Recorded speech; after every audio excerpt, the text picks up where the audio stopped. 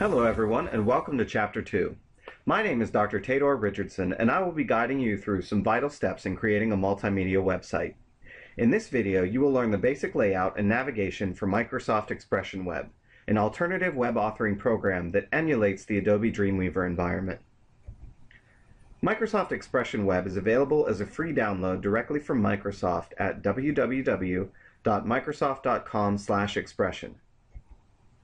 This is the main screen for Expression Web. From here, you can open past projects and create blank pages. Use the File menu to open the existing HTML page you already created.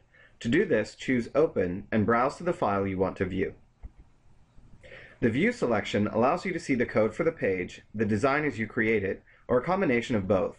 As you are starting out, it is worth selecting the Split option to view both the code and the design. This will help you correlate the elements added to the page with the changes in the code. The Insert menu allows you to add common elements to your page, like images and links. Most of these items can also be added from the Toolbox panel on the right side of the display. The Tag Properties panel on the bottom left side of the interface is context sensitive. It will display information about the tag which is currently selected. This allows you to quickly modify the tag settings. There are a lot of features to Expression Web beyond this brief look, but this should help you to get started with creating your pages. Remember to save your work often so you do not lose what you have added and changed. Enjoy!